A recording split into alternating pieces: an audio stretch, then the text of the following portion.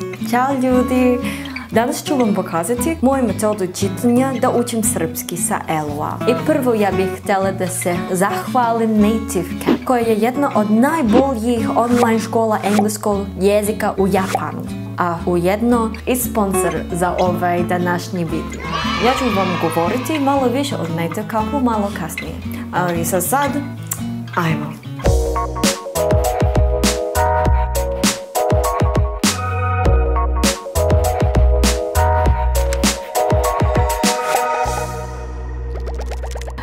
Jednom kada napredujete do nivoa gdje možete da razumete i čitate knjiga, ponovo započnete sa svojim nivoom.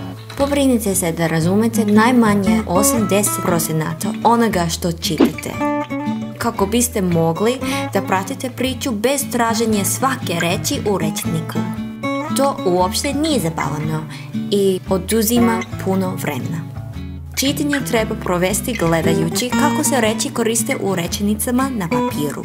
Naučit ćete stvari koje nisu zapisane u udžbenicima. Ukratko, proces je pod 1. Pročitajte nešto na svom nivou. Pod 2. Podvucite reči koje ne znate. Pod 3. Potražite te reči posle. Pod 4. Ubacite te reči u Anki.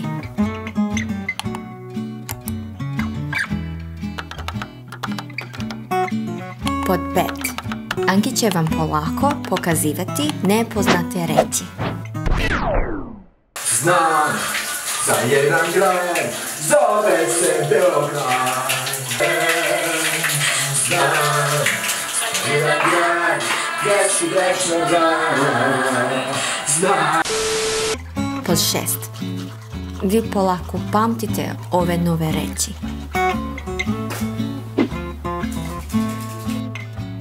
Pod 7. Ponovo pročitajte poglavlje mjesec dana kasnije.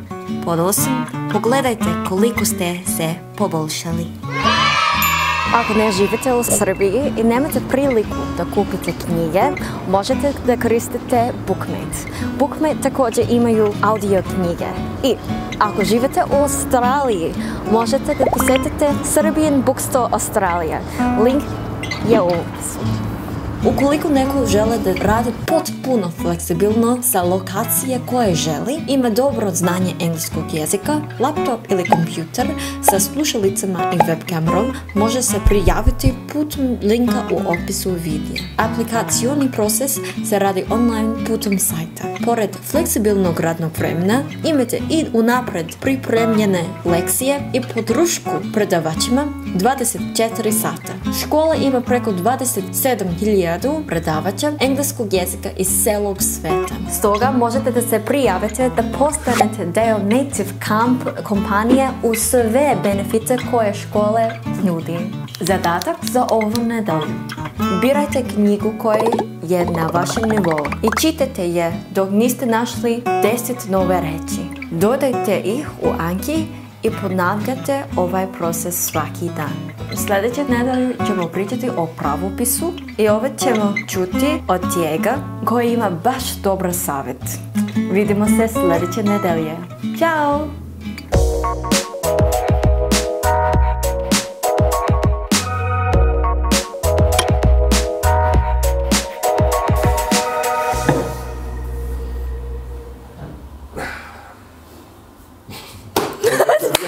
Bravo! Speech.